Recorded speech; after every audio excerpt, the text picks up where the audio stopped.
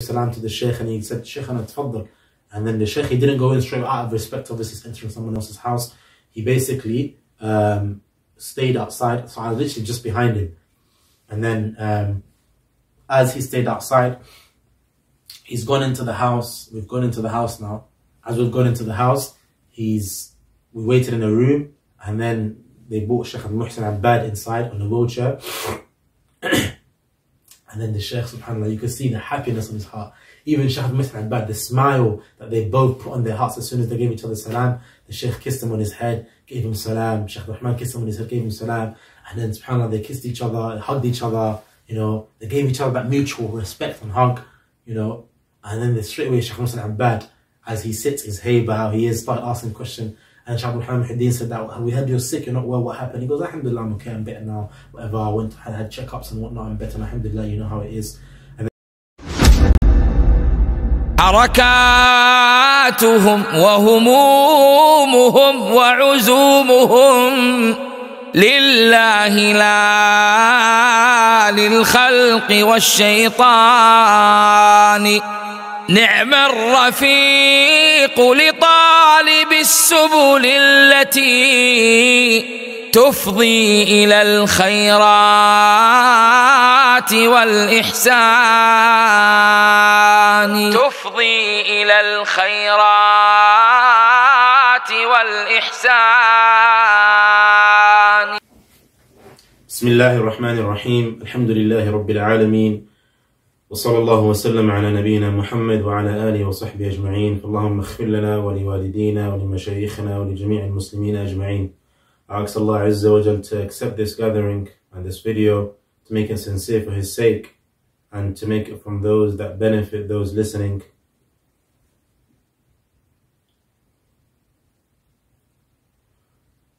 This video is a video on a specific scholar, individual, and to be honest, I delayed this video purposely because I didn't even know where to begin. That's how sad the news was for me when it reached me of our beloved Shaykh, our teacher, our father, our mentor, Shaykhana Shaykh Abdurrahman ibn Salih Muhyideen. May Allah have mercy on him and elevate his rank and grant his family patience and make him from those that enter Jannah for those in A'la bighayri hisab wa la adab, and all our ulama and the Muslims. May Allah Azza wa Jal forgive the Muslims, those that are alive and those that are deceased. May Allah Azza wa Jal guide us all Muslims, make us unite upon tawheed and upon sincerity, and make us from those that follow the guidance of Muhammad sallallahu alayhi wa sallam, the best role model and the best man to walk upon this earth. Now, alhamdulillah, one of the brothers sent me profile, or I should say biography, short biography of the Shaykh. So I would read that out for those that don't know, or those that didn't know him. And it's really nice, so people can benefit, inshallah. Those listening, and inshallah then I would add to that which I know from the Shaykh. And of course, before even doing that, we know the hadith, كما قال النبي صلى الله عليه وسلم إن الله لا ينتزع العلم انتزاعا من صدر الرجال ولا يقبض هذا العلم، يعني بقبض الرجال من صدورهم، وإنما يقبض هذا العلم بقبض العلماء، يقبض هذا العلم بقبض العلماء حتى لا يبقى عالما اتخذ الناس رؤوسا جهالا فسئلوا فأفتوا بغير علم فضلوا وأضل، وكما قال النبي صلى الله عليه وسلم. وحديث من علامات الساعة يعني موت العلماء، والأحاديث كثيرة, and there's so many ahadith upon that which the Prophet صلى الله عليه وسلم كما قال النبي صلى الله عليه وسلم. I'm not quoting word by word, and these ahadith are authentic, brothers and sisters, where the Prophet صلى الله عليه وسلم says that Allah the Almighty does not take away this knowledge by taking away this knowledge from the people. However, يقبض هذا العلم بقبض العلماء, but however this knowledge is taken away from what? By the passing, okay, and the death of the scholars. And why is that? In another narration, العلماء ورثة الأنبياء, that the ulama, the scholars, are the inheritors of the prophets, brothers and sisters. Their position is high. And another narration, that the ulama كالقمر إلى سائر الكواكب, that the ulama are like what, the moon, and comparing them to the people, العالم يعني مع العابد, that the scholar compared to a person that worships Allah, a devout worshipper of Allah Azza wa Jal, is like what? Is like the moon compared to the rest of the stars. There is no comparison because their position is high. إِنَّمَا يَخْشَى اللَّهَ مِنْ عِبَادِهِ الْعُلَمَاء. Verily the one that fears Allah the most, the one that has the most piety, is what? Are whom? They're the scholars. Why? Because they know Allah the most. More than the people that worship Allah Azza wa Jal. Because of their knowledge that they have of Allah Azza wa Jal, it instills in them that piety. It's like they have the muraqabah. They're always like all the time aware. And they have that basira, that insight of Allah Azza wa Jal, His names and attributes. So therefore, they fear Him the most. And you can see it within their actions. So the hadith, when the Prophet ﷺ says that this knowledge will be taken away by the passing and the death of the scholars, until there remains what? حَتَّى لَا يَبْقَى عَالِمًا, until there remains no scholars, or they're very few in number. And just within these past couple of years, brothers and sisters, we've lost at least 13 ulama from the ulama of Sunnah. Literally at least 13, being from different parts of the world. They have gone, and they are from the major scholars. Those that took and benefited from the major scholars before them, before our time, before we even came into existence. Now, this is a sign. حَتَّى لَا يَبْقَى عَالِمًا اتَّخَذَ النَّاسَ رُؤُوسًا جُهَّالًا. Until there remains no scholars. And what does that do to the environment, society? It makes the knowledge become less and the ignorance widespread. And then they will take the ignorant ones, those that يَتَظَاهَرُونَ بِالْعِلْمِ, the ones that show themselves and appear to be from those that have knowledge. People will take those ignorant ones as their leaders. And then they will be taken and be put into positions where they will be asked verdicts, questions will be posed to them as if they are the scholars. فَسُئِلُوا فَأَفْتَوْا. And then they'll be asked certain questions that deserved, that needs a verdict from a person that is well grounded and has insight into the Islamic Sharia, but these people, they don't. Then they will respond and they will give the answers according to their own ignorance, without any proof. And people will take them as their leaders, as the people that they go back to with regards to knowledge. And we see this happening today. Until there remains what? A place where those people that are ignorant, that have been given that position, will misguide the people, and they themselves are misguided. And that's the hadith of the Prophet ﷺ. So it's something that's heavy. And from Al-Hasan al-Basri, kama qal, he's mentioned and he said that the death of a scholar is much harder and much more severe and heavier upon hearing this news than the death of a whole tribe. Meaning, in terms of if one scholar is gone, and from the signs as well, from another hadith where the Prophet ﷺ says that from the signs of the hour is the passing by and the death of the scholars. Because when a scholar dies, brothers and sisters, you have to bear in mind that what happens, knowledge goes. You don't hear anymore قال الله قال الرسول. You just hear, but we think and I think and this is what it should be, and storytellers. And those people that just take the people, and they could be people that are well versed and eloquent with regards to speech, but they have no قال الله قال الرسول. They don't go back to the sources. It goes back down to them.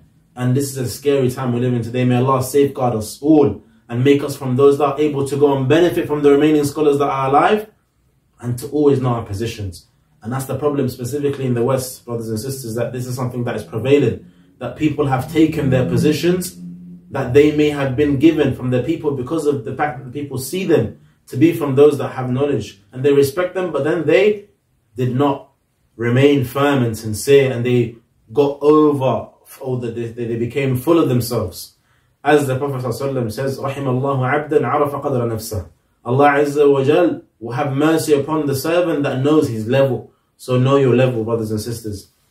But the message is not about that. The message rather is about talking about the Shaykh. Who was he? So we begin with his name. Bismillah, alhamdulilah, wa salatu wa salam ala rasulillah. So his name is Abu Muhammad, so his oldest son was called Muhammad.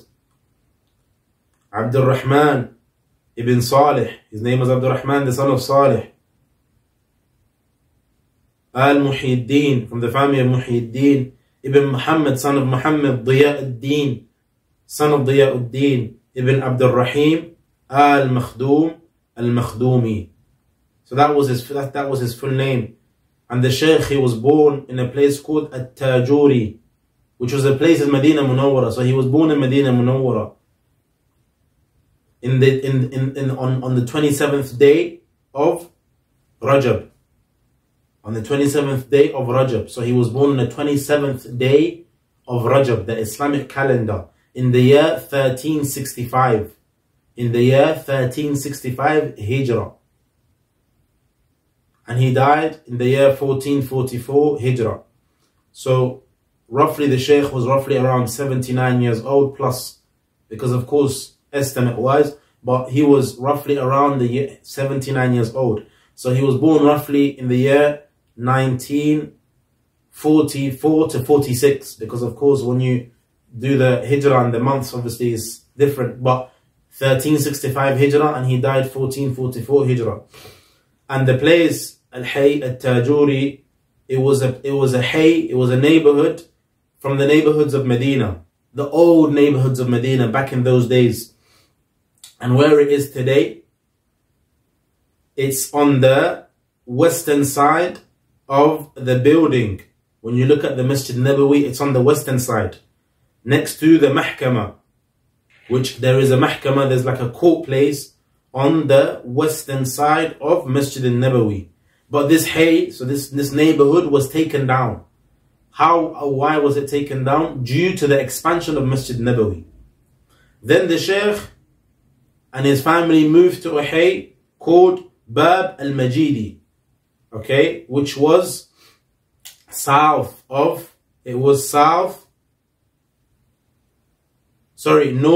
Masjid al-Nabawi. North, called Hay Bab al-Majidi, which was north of Masjid al-Nabawi. And this Hay, this neighborhood, that's where the Shaykh, he grew up. And he was raised there in that specific neighborhood, Bab al-Majidi. And then from there he entered the school of, how learning to read and to write. And the Shaykh learned to read and write in a place and a masjid called Malik ibn Sinan. In a masjid called Malik ibn Sinan, which is known today as Masjid Sayyid Malik. Sayyidi Malik. And then the Shaykh, he left that place and he went to study in the Quran. Studying the Quran. So I'm just literally reading the biography of the Shaykh. When the Shaykh went on to study the Quran in Masjid Nabawi al-Sharif, that's where he began learning the Quran, Masjid Nabawi al-Sharif. And then from there the Shaykh, he moved on to studying in a place called the School of Al-Najah al-Ibtidaiya. So basically primary school, what you would call primary school. And then the Shaykh, he went on from there to studying in a place from that school, primary school, to another primary school called Fahdiyya.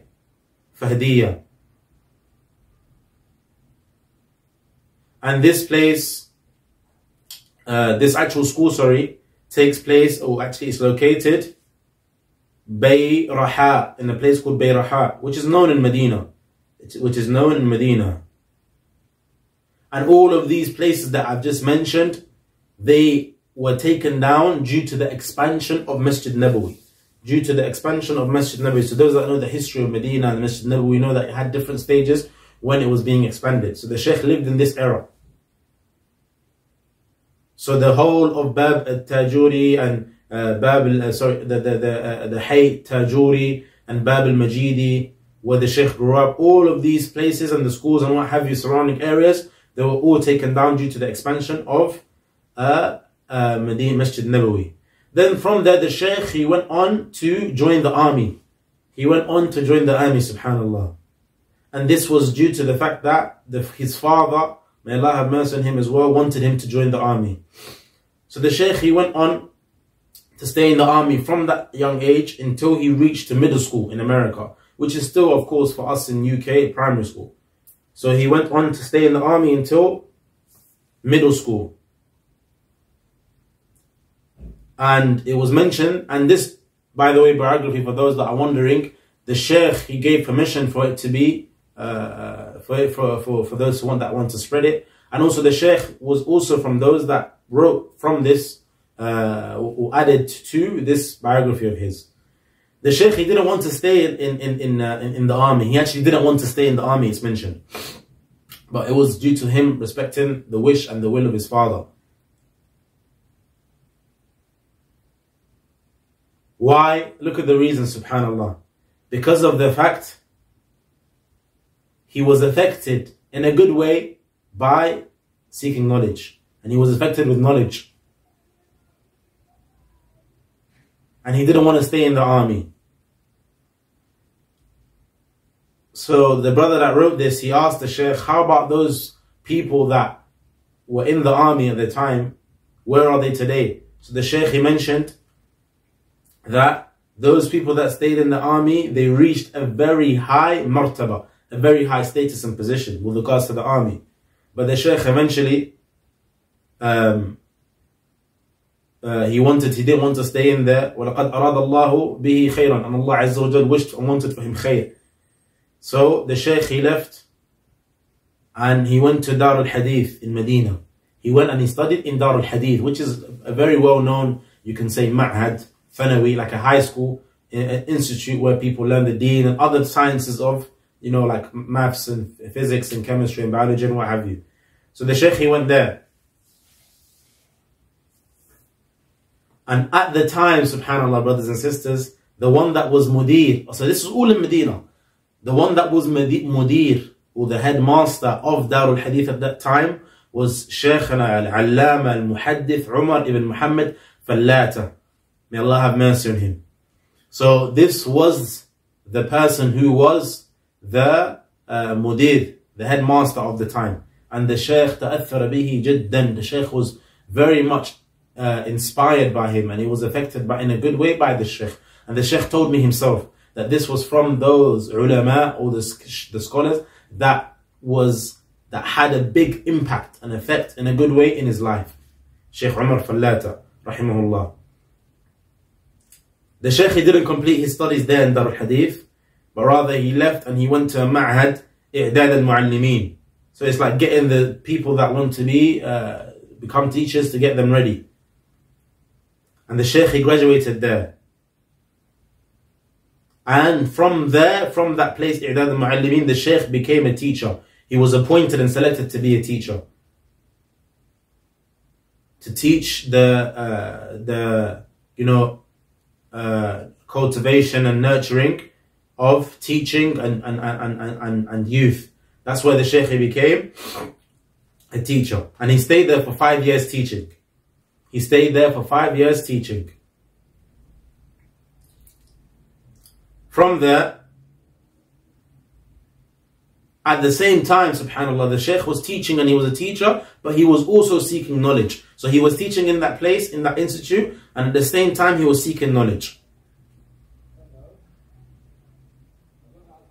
Where was he seeking knowledge? In Masjid Nabawi. The Shaykh was seeking knowledge in Masjid Nabawi at the same time.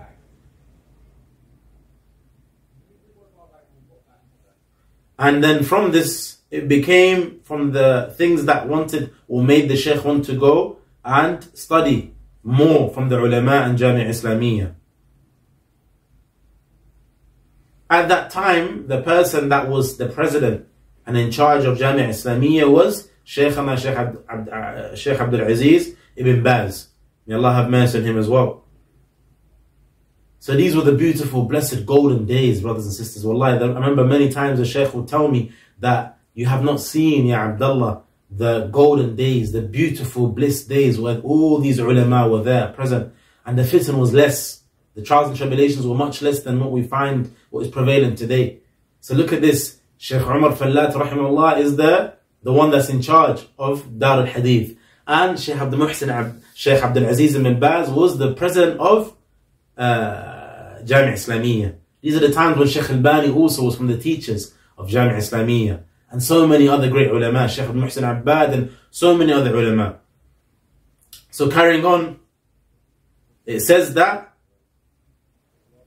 that the Jamia Islamiyya was not accepting the certificate and those that graduate from I'dad al-Muallimin, meaning the institute the Shaykh graduated from. So the Shaykh, he wanted to actually apply and go and study in Jamia Islamiyya, but the Jamia Islamiyya, due to idariya reasons, meaning reasons due to the, the tasjil al-qabul, the admission and the student affairs and what have you, and all these, those political reasons, they weren't accepting the certificate from that I'dad al-Muallimin. So what did the Shaykh do?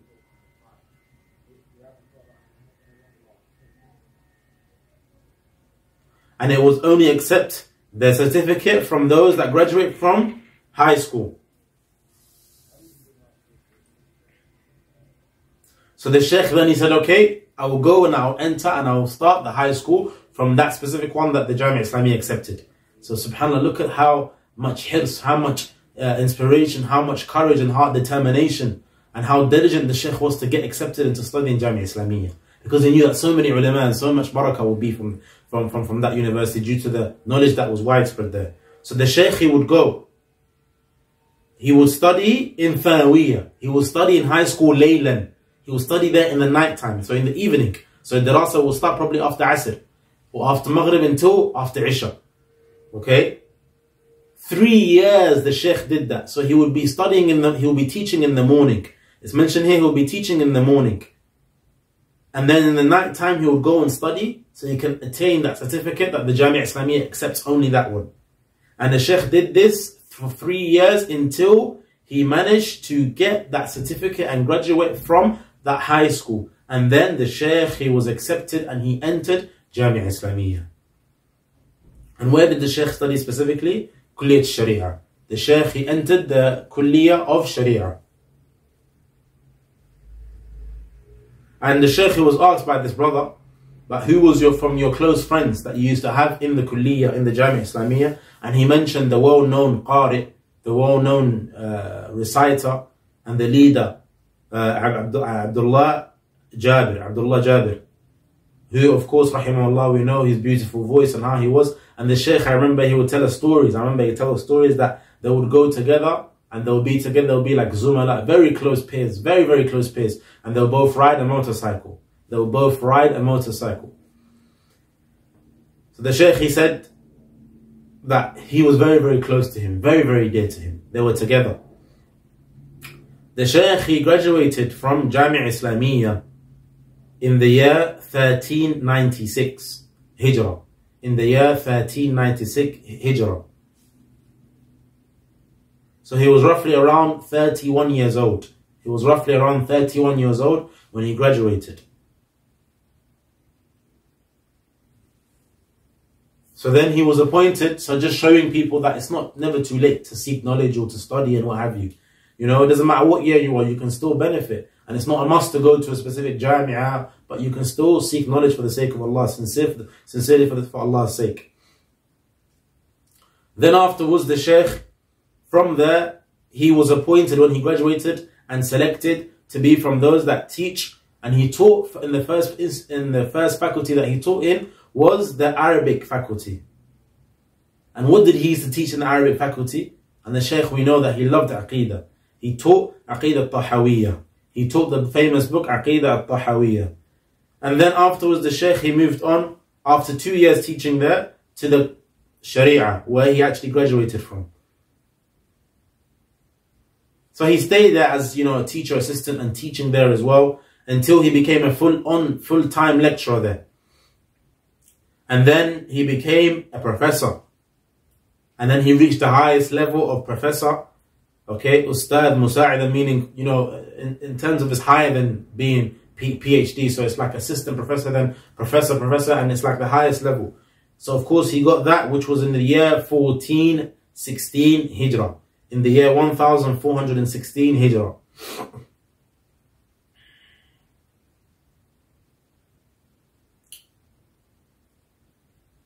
Then from there,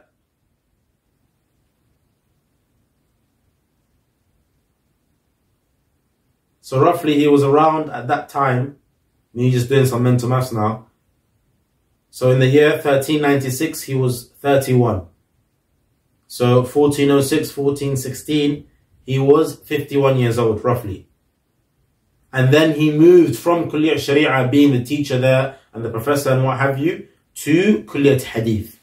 And we know that the Shaykh, that's where he ended, and he stayed in that Kulliyah. He was from the leaders and the presidents of the faculty of Hadith in the specific category of Fiqh al-Sunnah.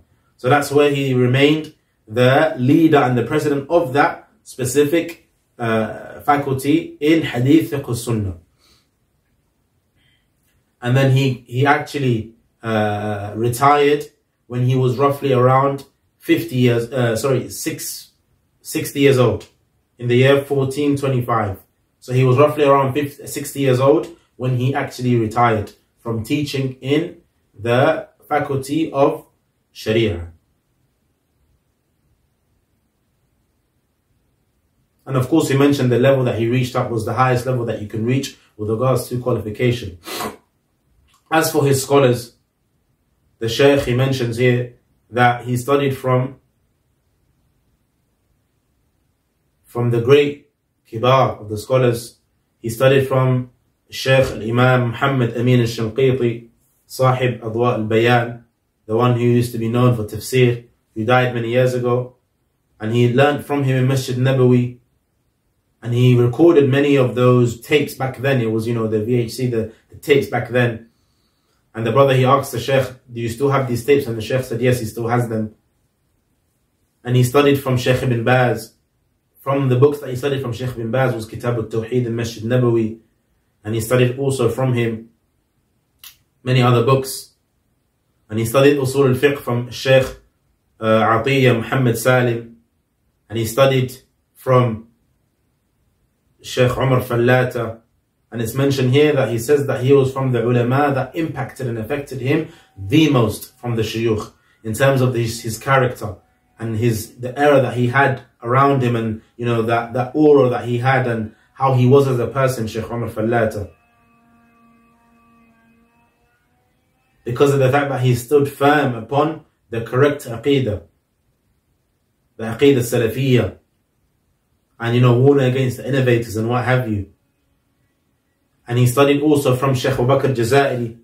Shaykh Abu Bakr, he studied from Shaykh Abu Bakr Jazairi rahimahullah also. He studied from him tafsir and other things. And the Shaykh, he says that he was affected by the way he used to be and treat the people, how he was with regards to his mannerisms, and how he used to always remind the people. And he also studied Shaykh Uthman ibn Ali al-Dawadi. He studied from him as well. He studied from him fara'id. And the Shaykh, he became very well grounded in fara'id, and he was known. Many of the brothers that know and benefited from him, and I've seen from the Shaykh how well grounded he was with regards to fara'id. I used to ask him, Shaykh, how do you calculate the inheritance and just manage it just when you get thrown figures at you and people and what have you? And he says it's very easy. He said this, I enjoy it, I love it, so therefore it's very easy. And the Shaykh, just to add the point, the Shaykh, I remember he informed me that he memorized the manzuma that's known in the matun of inheritance, and he memorized it in class when he was studying back then, when he was a student. And Shaykh Albani rahimahullah was the teacher at the time, so he asked who knows who's memorized it. The Shaykh stood up and he read all of it to the Shaykh, and the Shaykh was just, ecstatic and happy to see that Shaykh Abdurrahman memorized it. So the Shaykh, he was very, very serious and diligent with regards to his studies, going back from those that he benefited from. Until he memorized and he studied from the Shaykh, who is Shaykh Uthman ibn Ali al-Dawadi, fara'id. He memorized and studied inheritance and studied from him and benefited from him until he became from those that also teach inheritance in Masjid in Madinah Munawwara. And it was known many times the Shaykh would be called just for that, because he was very well grounded, and Allah gave him the tawfiq to be able to become grounded and well versed at it.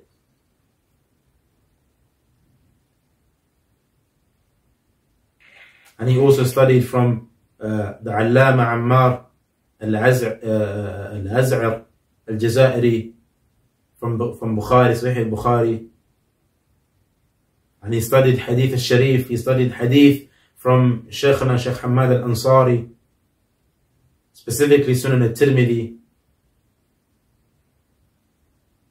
in Masjid Nabawi, and he was also affected, and he had a great impact on him, a good impact on him, Shaykh Hamad al-Ansari, in terms of how he would search for certain things and do, he was very, very much diligent with regards to research. And we know the Shaykh, those that knew the Shaykh, I know the Shaykh to be from those that he used to love to research. All the time he used to be reading. He used to ask many brothers to go print him books and, search different topics and different subjects. And he was very much he used to literally love being a library, a walking library, because he used to always be from those that research about stuff and reads into things.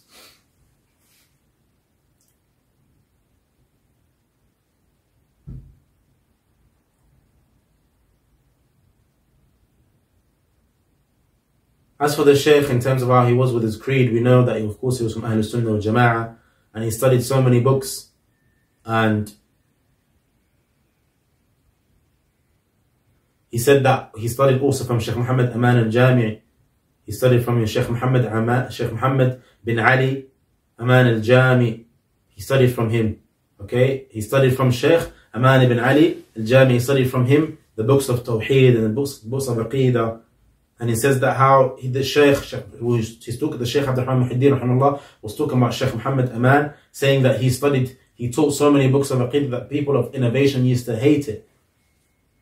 And hence why he got a lot of, bad and negative vibes from them. Some of them even to the extent of, the story where they tried to attack him in Masjid Nabawi. Tried to attack Shaykh Muhammad Aman in Masjid Nabawi.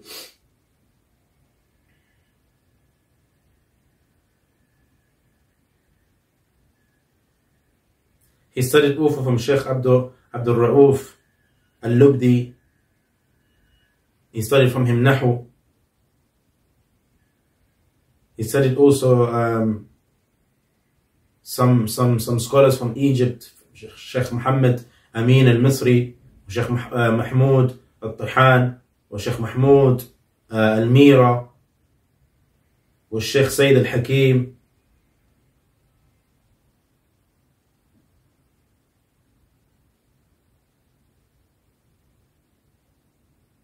And also he didn't study from him specifically, but he attended some of his muhadarat, some of his lessons. Shaykh Taqiyuddin al-Hilali, he benefited from some of his lessons and some of his reminders, but he didn't actually study from him specific books.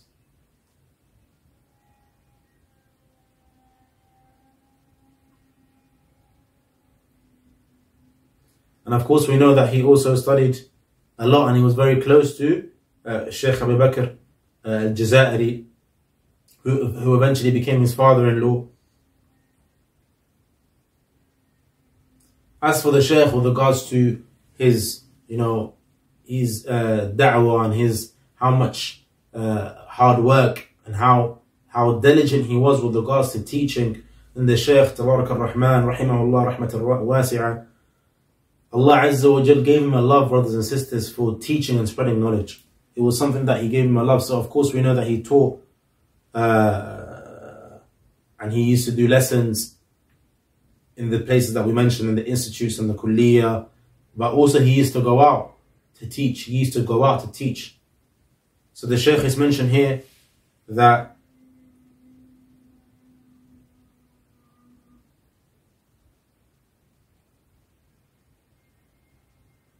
he went from literally all the areas of the place that he could go to for da'wah in the Kingdom of Saudi Arabia. And we know that he traveled and he went to places in Europe. He went to places in Europe to teach. From the books that he authored were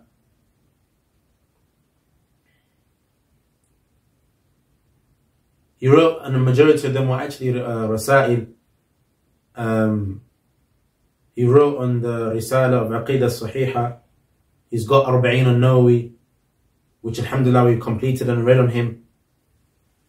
And it's very beneficial, beautiful book. He had books in Fara'id, he had Rasail in Fara'id as well. In Kitab al-Fitan from Sahih al-Bukhari. where a person should put his hands with regards to after ruku'.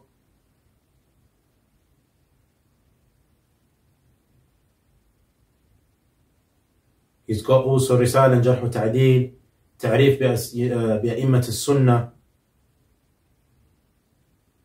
Juhud Mamlaka Arabiya, you know, that which the Mamlaka Arabiya put in terms of spreading Islam.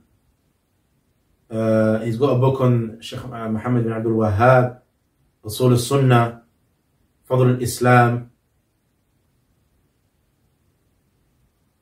Tirmidhi as well.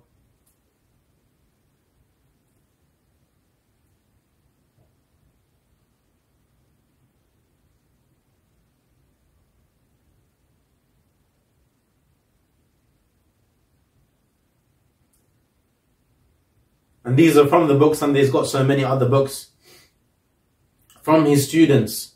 From his students, then we know the Shaykh, he taught so many. But from his students, then we have, it's mentioned here that when he was asked by the brother, he said he's got roughly around 30 that he can remember on top of his head. But he didn't mention them all.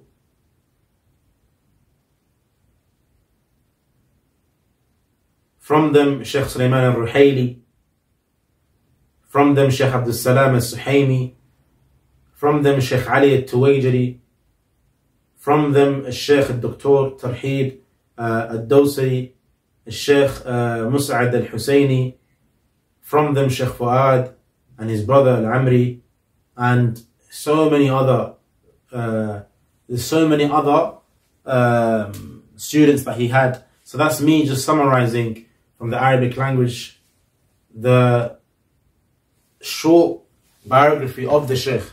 And I'd just like to mention and point out that I'm probably not even giving it its right with regards to mentioning that biography, because of the fact that there's so much more.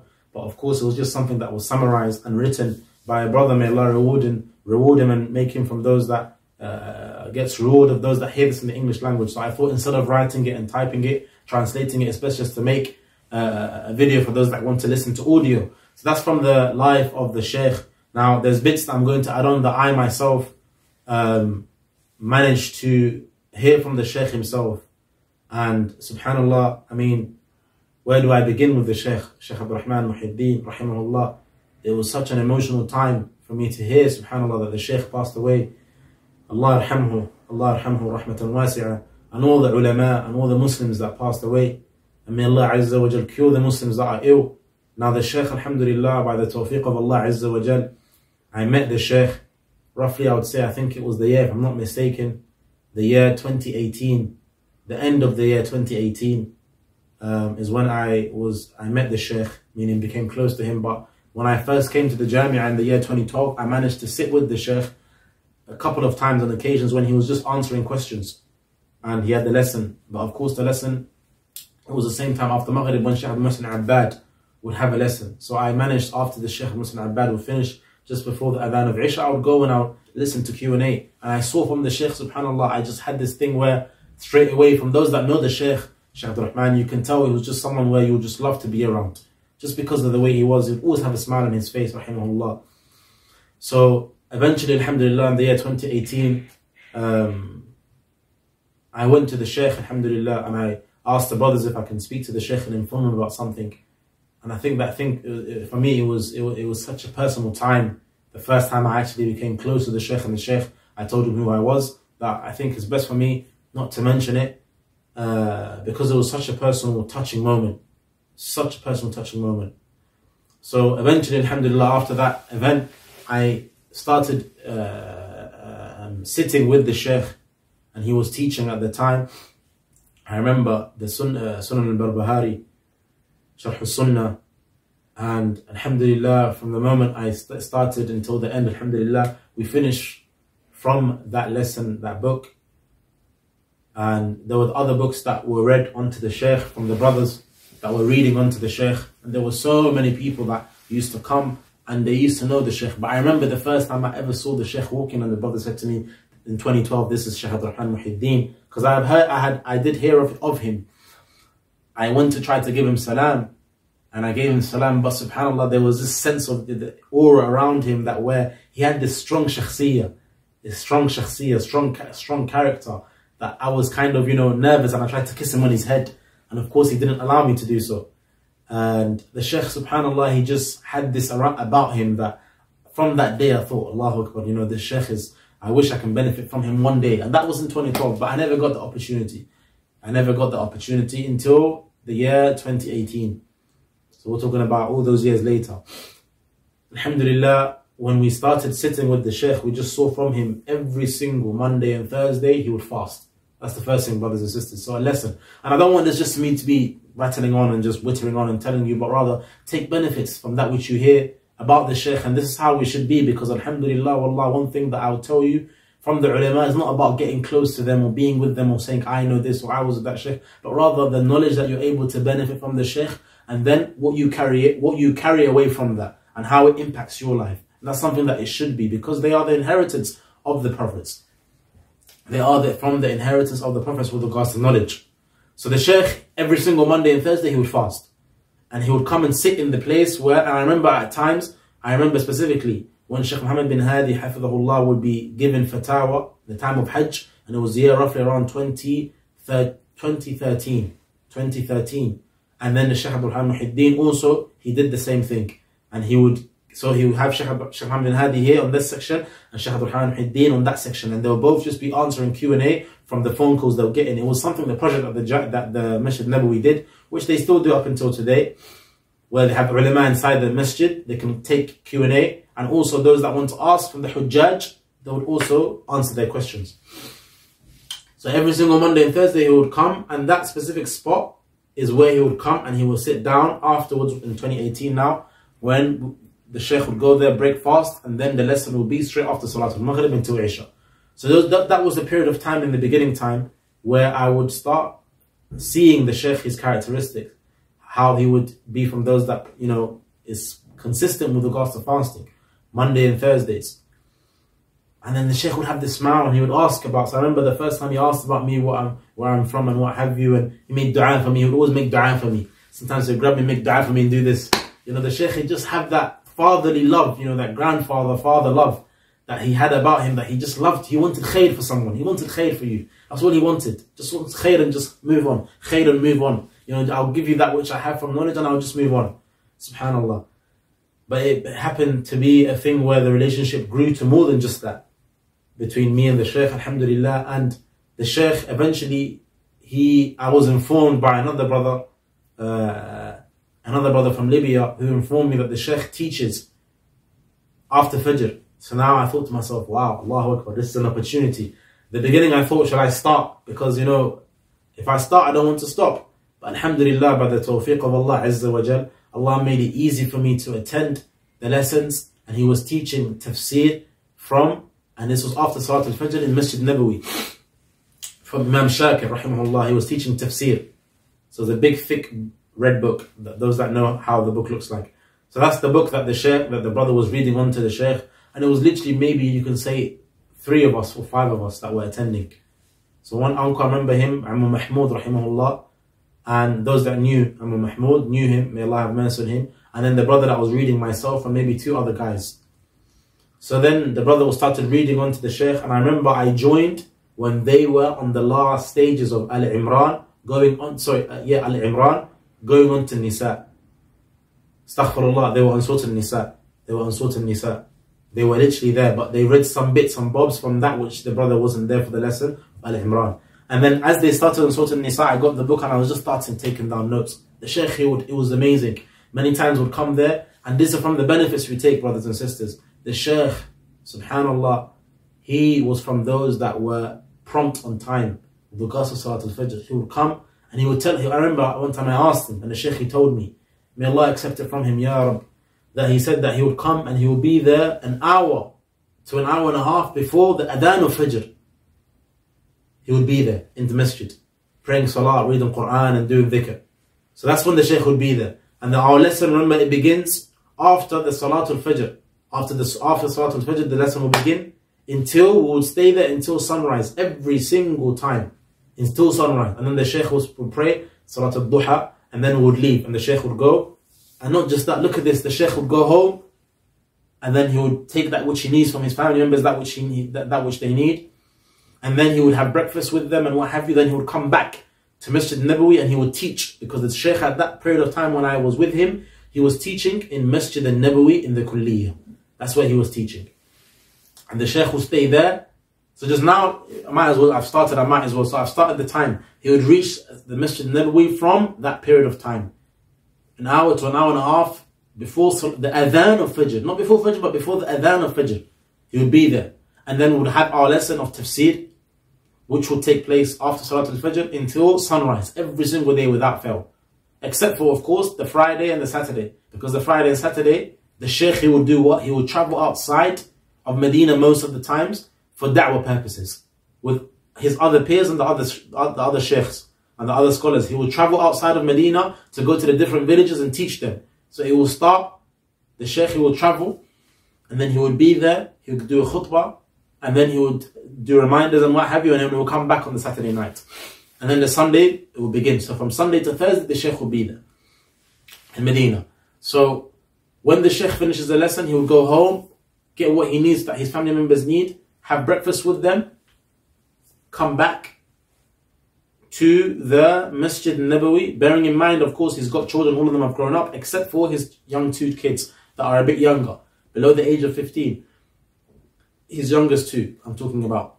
And then he would come back to the Masjid Nabawi. As soon as he comes back, he teaches until Salat al-Dhuhr. And then I remember, alhamdulillah, the times that Allah made it easy for me, where I had a break, I would come to Salat al-Dhuhr, Masjid Nabawi, and he will be there. And I remember the place he would pray in, subhanAllah, when you go from Bab Quba on the left, and he will be there. And Salat al-Dhuhr will be the place that he prays Dhuhr Salah after he finishes teaching. As soon as he finishes, he would always pray the Sunnah. He finishes praying, and then he would leave. And then he would go back home, and that's the time he would have raha. And then the day doesn't end there. So it's just knowledge after knowledge, making it for the Salah, for in the Masjid Nabawi, to do these stuff, to teach knowledge, to spread, and to be around. And the Shaykh, he said, he used to say to me many times that he loves students of knowledge. He loves those that love knowledge. Because that's what makes the connection, knowledge, having love for knowledge.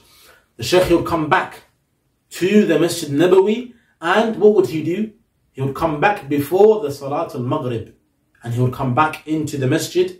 And then, of course, if it's a Monday or Thursday, he would come back and he was breaking his fast. If it's normal days, then you would see him for Salat al-Maghrib. And then he's got his lesson again after Maghrib Salah, where the brothers read another book.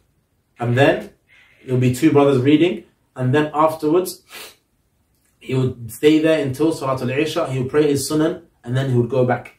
And that was the Shaykh's timetable, brothers and sisters. So I'm talking about from the ages of after 60s, because obviously I mentioned that he was teaching in up until he retired, until the age of 60, then he was teaching. So I'm talking about 2018 times, brothers, all the way. And of course the timetable was the same before I had the permission that he granted me to study with him and to benefit from him. So the brother, with regards to the tafsir lessons, he carried on reading, but because of the fact that the brother was graduating, or he had graduated, he had to travel. And then there was a time when he left and he traveled. And of course, at the time, it was so amazing, because the things that he would say, take this for benefit as well, brothers and sisters listening, that the Shaykh would say that with regards to the Salah, that the Imam should try and make the people, be reminded of the ayat. So he should beautify his voice in a way where if he reaches the ayat of adhab or punishment, then he would make his voice a certain way. If he reached the ayat of, na'im, something that is of blessing, ayat of bushra, ayat of, glad tidings, then he should make his voice a certain way as well. And the Shaykh said that this is important for the people that are praying to have that effect, or to be impacted, or to take that admonition of the meanings of the ayat by the Imam's voice. And sometimes the Shaykh, when we would be doing tafsir, and then the Shaykh would say one thing to us. I remember he says, how better than to start your day by praying salah in jama'ah in this masjid, in this blessed masjid, to hear the reciting of the Imam, and then to learn the meaning and the tafsir of the words of Allah Azza wa Jal. He said, what better way? And we'll be like Allah, and the Shaykh will be like Allahu Akbar. So sometimes the Shaykh, when it would be ayat that were, affected him, he would then explain them to us before the brother reads the book. So the Shaykh did this on occasions And straight away the Shaykh will go straight into the meanings, and then he would derive benefits as well, and we'll ask him questions as well during the lesson, and then the Shaykh will give benefits from that which Allah made it easy for him to give benefits. And the Shaykh, Allah, you could tell he's just someone that wanted to spread khair, and many people would visit him. And those were the times that were blessing. Many people visited him. One time we had a majmu'ah, a big group of the Algerian brothers coming to visit him. Another time the brothers from Riyadh. Another time brothers from certain parts of Africa. Brothers from South Asia. Brothers will just come, and the Mu'tamideen as well, that will just be there, and they'll just sit in the lesson and just benefit from him. And then I asked the Shaykh, one time I remember specifically, I asked the Shaykh, I said, Shaykh, when your people are around you, how do you manage to just, make them love the Sunnah, I should say, make them love ilm? And he says, first and foremost, Abdullah, this is the tawfiq of Allah Azza wa Jal. Secondly, I look at the people and I try to give them that which they want with regards to knowledge. I try to make knowledge be something lovable. So I try to make their hearts attached to Allah. And that's something that I picked up. It's like the Shaykh wasn't after followers. The Shaykh wasn't after people to love him for who he is, or what. It was just after just making them love the deen and make them love Allah Azza wa Jal. So that's why the Shaykh, he had this good sense of, he was a people friendly. People used to feel that they can open up to the Shaykh. So then the Shaykh, after some time of the Shaykh, explaining the book, the brother had to travel.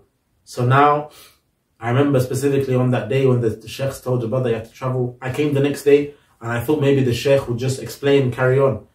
But what was about to happen was, for me personally, very daunting for me. Because the Shaykh, he asked me to read. He said, "Hey Abdullah, أنت ستكون قارئ الآن. استمر بالقراءة. Abdullah, you're going to be the one that's going to read. Yalla, continue with reading." And of course, I'm not the strongest. I'm not the strongest with regards to reading and what have you, and the grammar, and it's something that's daunting. And I'm a person where I get very nervous. And the Shaykh, he had that, subhanallah, rahimahullah, he had that character about him that already I feel shy in front of the Shaykh and I'm nervous. But now me having to concentrate, trying to put all of that together with regards to concentration and reading and what have you, I was like, Shaykh, I can't do it. I said it to him, I said, Shaykh, wallahi, I tell them, mumkin واحد ثاني يقرأ. But the Shaykh, he was like, no, أنت تقرأ. He said, no, you're going to read, I want you to read. But for me, it's like, I didn't want to tell the Shaykh no, but at the same time, I didn't want to read because I wanted just to concentrate and benefit. But the Shaykh was like, no, you have to read. So I saw that as like, okay, I don't want to say no because it's rude. So maybe it's going to help me, inshallah. And the Shaykh, subhanallah, one thing I mentioned, brothers, is that he had this sense of, he was like a mentor. It's like he maybe already knew that I was nervous and what have you, so he wanted to get it out of me and be like, look, this is ilm, read. So the Shaykh, he taught me, and that's one thing that I benefited from him the most. May Allah Azza wa Jalla reward him and have mercy on him, is that he taught me how to do everything with regards to when I was next to him and things that he saw that I needed to perfect and what have you. So he will teach me, for example, the way I should read, the way mannerisms of reading in front of an alim, and he'll be like, Ya Abdullah, كان علماءنا يعلمنا, and our teachers will teach us how to read. Ya Abdullah, the teachers will tell us to do this, and it'll be like this and be like that. And the Shaykh was just about nush, advice. It's like this, it's like this, it's like this. Ya ibni, ya ibni, ya ibni, ya Abdullah, ya Abdullah, Abdullah, ya muhib, oh beloved one. And this is the way the Shaykh would address me and the brothers around him. Oh beloved one, ya muhib, ya Abdullah. And it was like, subhanallah, I benefited tremendously from the Shaykh. Tremendously, like words can't even begin for me to describe. Even this, what I'm telling now, probably is going to be something that I'm giving a pinch of salt, literally, of how much I really benefited from the Shaykh. So carrying on, I remember it was still Surah An-Nisa, so I would have to read this ayat as the brother would do, and then the explanation, and then the Shaykh would give annotations and give benefits and derive benefits from that which he had heard from me or from the brother before me. So we'll do this and the brothers will attend and what have you. And I remember we carried this on, but the Shaykh, I remember the brother as well, he would read also from the Shaykh's Magister, that which he did for Magister in Tirmidhi. The brother would read that, and it was literally something that he printed off. It wasn't something that was a book, it was printed off. and he would read that after the tafsir. So there's 2 books that were being read. So now, obviously, now it's just 1 book. By the time the Shaykh says, okay, hasbuk, finish, he would just take questions and what have you. You know, he would just take questions from that which we're doing. You know, other questions, people ask him questions. Maybe he would give time to the people that were around him to ask their questions. So the time was a little more, it was much less. So at the beginning of the time, the Shaykh would always correct me if I make a mistake. He would always give the benefits, and he would tell the story. He would explain the book. And then I remember the first time the Shaykh he saw, I remember that day, because I have hyperhidrosis, so excessive sweat. So when I'm nervous, I sweat excessively, like excessively. It's like a pool. So I remember the time, subhanAllah, the Shaykh, he saw this from me. So then he, after the lesson finished, he said, and this is something that, Abdullah, I'm not doing to put you on the spot or anything like that or to shame you, but rather I want khair for you. And I'll never forget that day, wallah. He said, I want khair for you. I'm not putting you on the spot or anything, but rather I want khair for you. So the Shaykh, when he did this, it was so emotional. I was so taken back by his words, because I literally, he didn't have to tell me that. I saw that already. But for him to tell me that, subhanAllah, and I remember afterwards I messaged the Shaykh and I said to him, Shaykh, and I didn't say no but rather because of the fact that I was shy. And he goes, no, don't be. You know, no, don't be, carry on. So then it carried on me reading to the Shaykh, and after Fajr, and then it reached the time, I think maybe the 3rd lesson, I asked the Shaykh, I said, Shaykh, do you give me permission? I would like to, you know, if you permit me to, and you see that it's a benefit, and you see that I'm capable of doing it, I want to read Arba'een al-Nawawi on you. So the Shaykh said, yeah, of course, no problem. So obviously now for me, I wanted to make life easier for myself. I got the matan and I started reading. And the Shaykh says, no, Abdullah, you can't just read the matan straight away. First read about the author and what have you. But of course, I tried to avoid this. You know, I tried to avoid this. That's what I tried to do. I didn't want to read the actual, you know, the author and his biography and what have you, because I wanted to get straight into it. Once again, it's just something that as I am a person, you know, I was just nervous. So the Shaykh said, no, Abdullah. And subhanAllah, he said, look, take my car keys and go to my car. And he told me where he parked his car. Obviously, I knew already by that time. He said, and open the boot and get the copies of Arba'een al-Nawawi. So I thought it was going to be just Arba'een al-Nawawi. I didn't know, obviously, beforehand that the Shaykh had actually printed his books and it was there. So I went to the car and subhanAllah, a big package, came back, and I gave it to the Shaykh, his car keys in the package, and he said, give it out to the brothers that are around. And it was only a couple, maybe 6 at the time, 6, 7. And for me as well, the less people attended, the better it was for me, because the less nervous I would get, because I know everyone's around me. So I got the book, and the Shaykh said to begin from the beginning.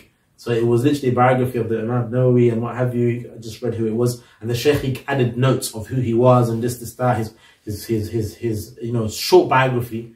And after doing this, we began, alhamdulilah, by the tawfiq of Allah Azza wa Jal, we completed Arba'een al-Nawawi, and we didn't even complete it in Masjid al-Nabawi, we completed it in Masjid Quba. That's another thing I forgot to mention. The Shaykh would go to Masjid Quba every now and again on a Thursday, because his brother would actually invite him. So sometimes it'll be Masjid al-Nabawi for Maghrib Salah, and usually on a Thursday it'll be in Masjid Quba. And I remember the brother informing me that he would go there, so we would leave, and we'll reach there for iftar. And then the Shaykh, he had an older brother, subhanAllah, Allah yarhamhu, Abdurrahim, who passed away as well, which impacted the Shaykh greatly in his last years, because they were very close, subhanAllah. And one thing I'll never forget, which I picked up on once again, Ikhwani, is something that I hope inshallah you all pick up. The Shaykh would always make dua for people, all the time. Like he would see me, he would make dua for me. He would see the other brothers make dua. His brother, they would always have jokes, you know, just general banter and what have you, you know, they'll make jokes upon each other. Listen, Abdurrahim, leave me, I've got a lesson. May Allah Azza wa Jal put you in Jannah Firdaus A'la. Inshallah, we're going to meet in Jannah. Inshallah, your kids are going to be in Jannah. Inshallah, you're in Jannah. I can, inshallah, you'll be from those that are in Jannah. Inshallah, Abdurrahim, listen, stop, Abdurrahim, stop distracting me. I've got a lesson. May Allah give you Jannah. Talk to me, I'll talk to you after. So it was just this sense of, you know, brotherly love that they had for each other, and the fact that the Shaykh would always make dua. The Shaykh would always make dua for the people around him, all the time. And subhanAllah, I just remembered as well, an event occurred when I actually met the Shaykh after 20, because I remember I said 2012, and then I would just see the Shaykh every now and again going to lesson. But there was one time when I remember specifically, I was with Shaykh Rabi' coming into the Haram, and at that moment of time, it was roughly around 2015, let's say 2016, 17, 2015, 16, Shaykh Abdurrahman Muhyideen came in. I knew who he was, obviously. And then Shaykh Rabi' came in, and they were in the beginning part of Masjid Nabawi, and they met. And then they had a conversation, and they made dua, how are you doing, this, that, made dua for each other. And then they gave each other salams, and then they left. I remember these are the moments, subhanAllah, that you could just tell the ulama, they had respect, mutual respect for each other. They knew who each other were in terms of, people and what have you. And anyway, so going back, to the lessons, the Shaykh, he carried on. So we started, alhamdulillah, we finished in Masjid Quba, Arba'in al-Nawawi. And the Shaykh, he used to always at times bring dates. And he used to bring special dates that he used to love. And I remember those dates were from the most beautiful dates. And I remember he would bring them, and he would bring them in a box, container, a plastic container. And he would also bring his tea and his shai and qahwa, and he would tell me that his family made it for him. And then he would come, and then he would be poured. Then I remember after Salat al-Isha, Maghrib, whether it's Masjid Nabawi or it's in Quba, he would ask for the tea to be poured. And when the brother was reading, at times I would pour it for him. So I would pour the tea, and I would pour the coffee as well. And then he would give the rest of the brothers. We'll give them also from the teas, that they'll have cups as well. He would have zamzam. So remember, the Shaykh used to drink zamzam, and he used to love it. So I remember we would get the cups. We would get the small zamzam cups. It would be maybe 5 to 7 cups. I would get him just so that if he needs to read. And these are from the things that the Shaykh he would ask me, Ya Ibn Abdullah, khudh li moya, or this, yalla subli al-qahwa, or shai, and give tamr to me, give the rest of the brothers. But these are something that he's indirectly teaching me mannerisms, how to be with the teacher, because these are from the mannerisms that I picked up, alhamdulillah, and I benefited tremendously. That when someone is teaching in front of you, you should have these things around him.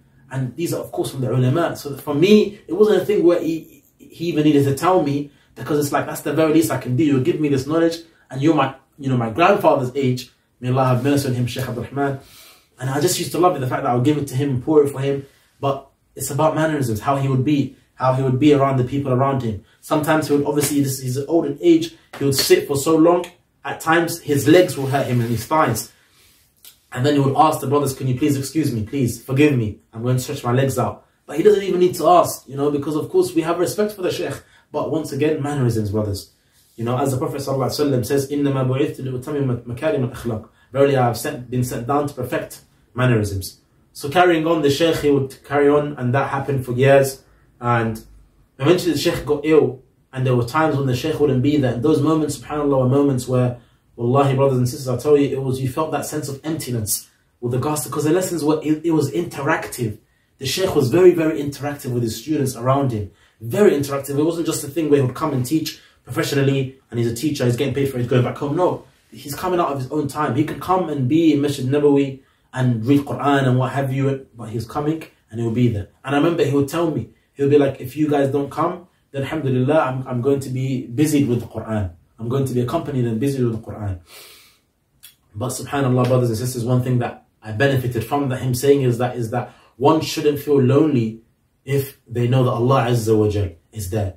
You can call it on, you can call to Allah, ask, make dua to Allah, supplicate to Allah. How can you be lonely if you live with the sunnah of the Prophet ﷺ in terms of his seerah and what have you? And how could you be lonely if you have the Quran, the words of Allah Azza wa Jal? You can recite it 24/7. Make that be your companion, meaning the Quran, because it's going to be an interceder for you yawm al-qiyamah. اقرأ القرآن فإنه يأتي يوم القيامة شفيعا لأصحابه. Read the book, as the Prophet ﷺ says, read the Quran, because it will come on their judgment and intercede for you.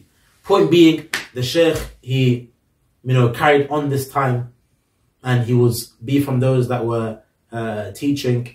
And I remember, subhanAllah, when he was ill, he wouldn't come to the masjid, but then we'd call him, and then we'd see the brother would call him, and at times, and then we'd see how he is, and say, alhamdulillah, he's better, he's getting better. But he would always be sad when he wasn't able. And I remember he would tell me that I feel sad, Abdullah, when I can't come to those places, because, and then he would say one thing and said, when I see you, he said, wallahi, I said, for example, today I was very, very ill, very, very sick. He says, but wallahi, when I see you guys coming and attending and being ready, it gives me that energy and buzz to come as well. Because of course, the student, when they are energetic and enthusiastic, it makes the teacher also energetic to prepare for the lesson and to come. There's moments when, I remember one brother, subhanAllah, who I met eventually in Samita in Jazan. He came over from Samita in Jazan, and he gave a book, a big carton, a big one, I remember, to the Shaykh, and he gave it to him as a present, Salat al-Fajr. after the lesson, and the Shaykh, he told me to go and put it to in his car. And then the Shaykh also said, Abdullah, get something from the car. And subhanAllah, it's like he's, you know, this is the karam that I'm talking about. He had that generosity, always ready for anything. And he said, get something from the car. So he gave a box to the brother and had books in it, and said, give this to the Mashaykh in Jazan, and give them my salam, all the ulama there in Jazan. So the Shaykh, he had this, you know, sense of generosity. So alhamdulillah, those are beautiful, blessed moments in Masjid Nabawi. I remember at one point he told us as well that the story when it was many years ago, the mu'adhin came late, and when the mu'adhin came late, there was no one there, and he was there. And then they made him go and do the adhan, and he stepped up, and this is back in the days when they used to actually go on the top bit of the minaret. So he would go on the top bit of the minaret, and he would actually he made the adhan there. If I'm not mistaken, it was him or Shaykh Abdurrahman Muhyideen, his teacher. But if I'm not mistaken, the story was that it was him. And he told us that story, and he told us that one time he was led salah by the Shaykh Abdurrahman Muhyideen, rahimahullah, his teacher. And it was beautiful because the Imam wasn't there, because the Shaykh was also, he said the Shaykh used to always be early, and he was never late for Salat al-Fajr. So that's something that I remembered, and it's like he said it impacted him.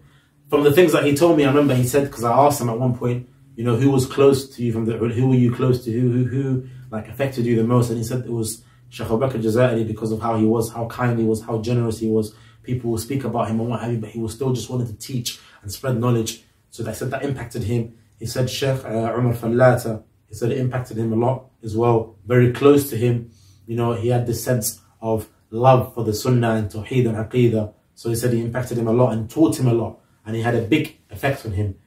And then I remember the Shaykh, at the time when it got a time when he was sick, at that time he became better eventually, and alhamdulillah, the students, they traveled, they went back, and those next 2 years, alhamdulillah, I stayed in Saudi. So I managed to actually visit the Shaykh in his local masjid, and you know where he lives in his house, and I was able to get close to the Shaykh. And the reason I'm telling you this is all because I saw the Shaykh now in a different, you know, place where it's literally his masjid in his house. So alhamdulillah, those moments were beautiful moments. I remember the Shaykh at one time, I said to the Shaykh, I'm going to bring my kids, because you know my kids, they didn't want to let. It was a time when obviously it's the holidays, and you know they want to be with me. So I remember my 2 kids at the time. I took my 2 kids, my 2 oldest kids.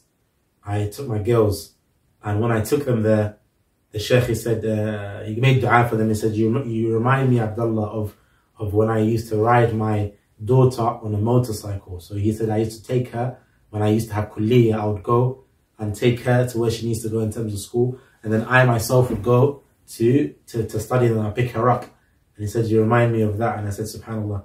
And I said to the Shaykh, make dua for them. The Shaykh would make dua for them. And then alhamdulillah, I remember when Yunus, my oldest son, was born, he made dua for him. And one of the brothers that used to read on him was also called Yunus. And subhanallah. And obviously, the Shaykh, he made dua, and then eventually, alhamdulillah, he saw him, he made dua for him and what have you.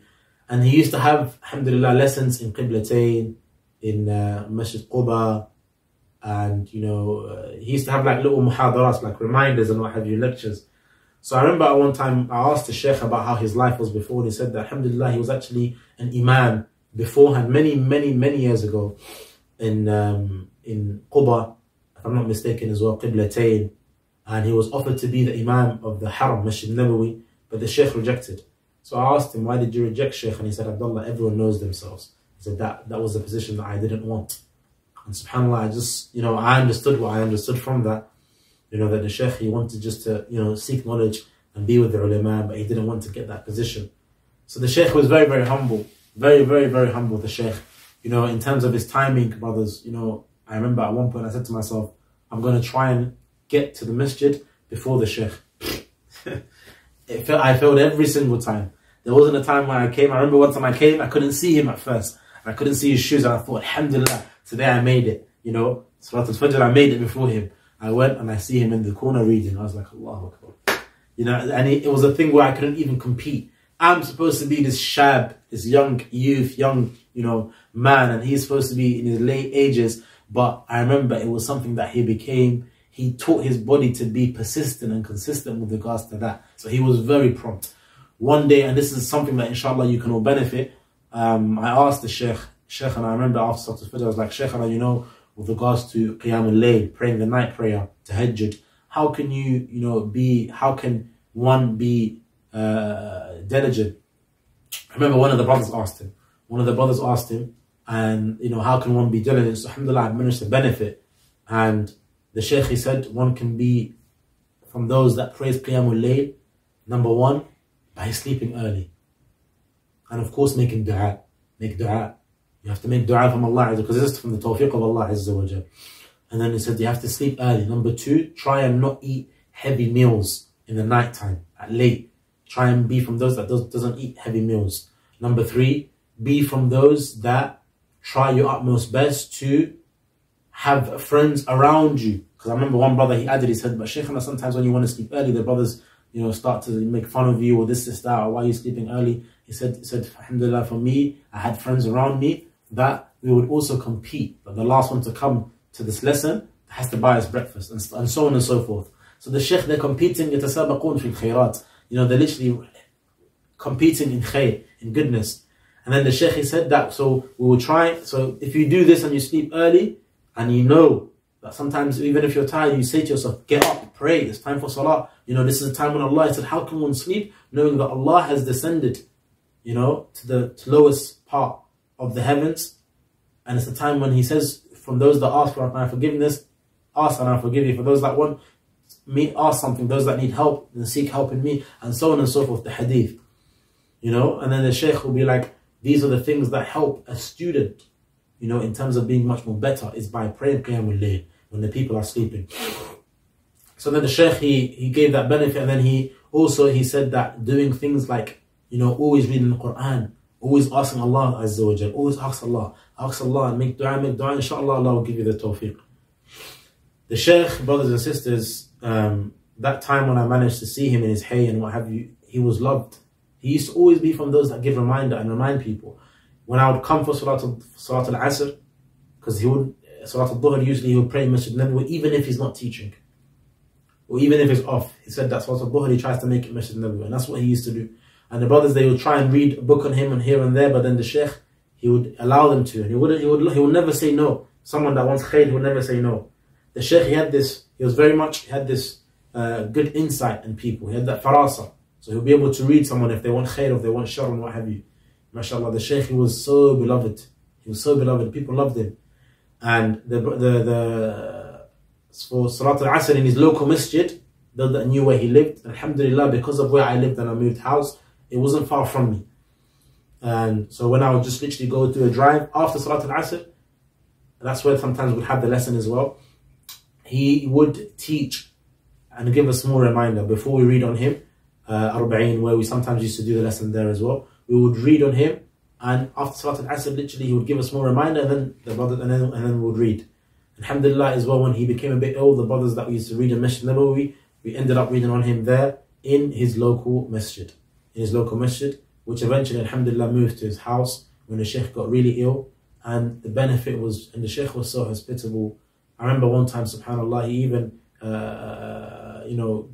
gave us food and what have you, and the Shaykh would always tell us to eat and give us benefits. The Shaykh just used to always want benefit. From the benefits as well that I picked up from the Shaykh was about how to be with this phone that could be of benefit or could be of something that leads you to destruction. The Shaykh would be like, Ya abna'i, O my children, control it, don't let it control you. The Shaykh would be like, at points, at that time, I remember he would tell me, Abdullah, at that times, when it reached a certain time, the phone switched, and it was known, the Shaykh, that after Isha, if you tried to ring him, and I tried, I remember the brother told me, and I tried, you can't get him. The phone will go off. You put it into airplane mode, or he will switch it off, and then he would open it afterwards, whenever he wants. He said, when I come and I read the news and what have you, as for always being available and, you know, social media and what have you, said, this is not something that it comes of benefit, so limit it. Said, I tried to limit it, and I tried to keep up with the news, what's going on around me and what have you. The Shaykh, subhanAllah, I remember when he got to his last stages, he did become ill. And I remember even also from those that remember the incident that happened, and when the Shaykh, there's no need for me to mention exactly what took place, but the Shaykh, he was obviously rushed to hospital. and he was put there, and both brothers visited him. He became ill, and that's when I actually met his children as well, beloved children. They loved him so much.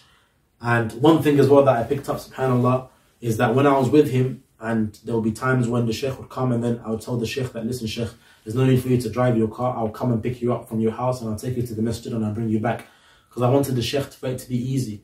And I even offered as well at one point, subhanAllah, to drive the Shaykh to the masjid. But the Shaykh, because of how gentle he was and how kind and how much he thought about his children, that's because he saw us as his children, he didn't want to burden. He said, Abdullah, ma uridu nafqul alayk anta indaka a'ila wa abna. He said, Abdullah, I don't want to burden you and be heavy upon you because you have children and you have this. I said, no, Shaykh, I don't mind. You know, so then he would let me drive him just from his house to Masjid, but to Masjid Nabawi. He didn't want to burden me, subhanAllah. And this is how much the Shaykh, he cared for his children and his students.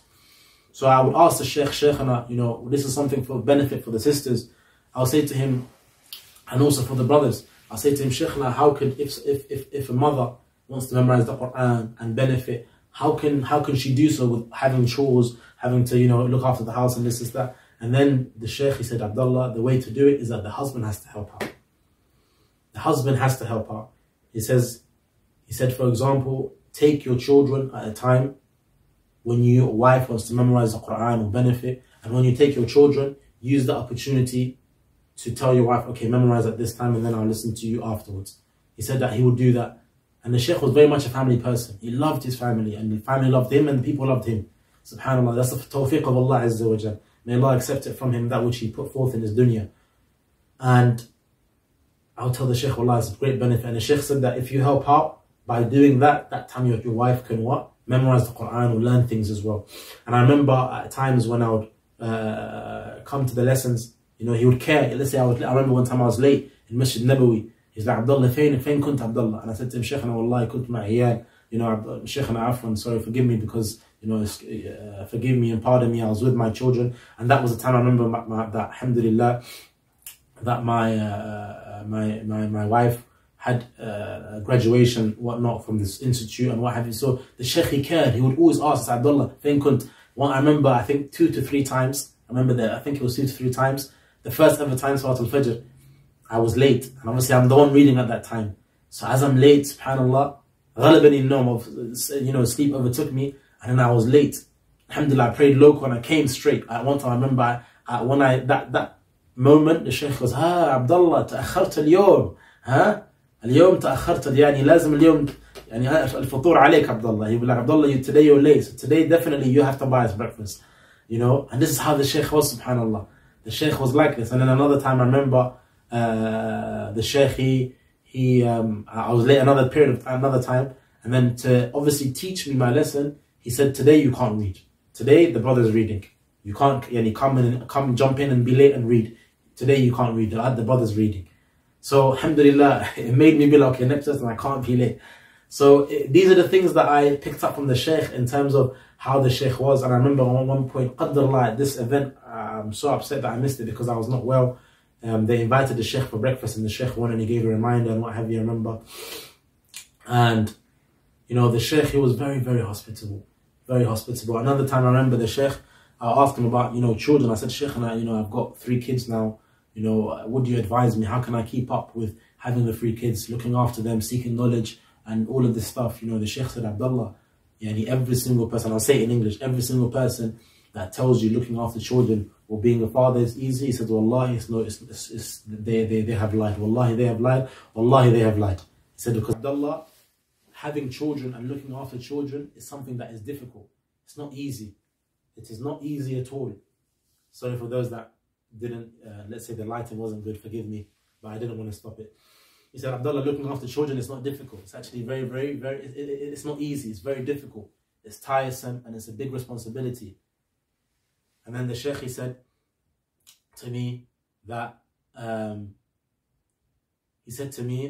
asked him for advice. I remember asking for advice. So then the Shaykh said,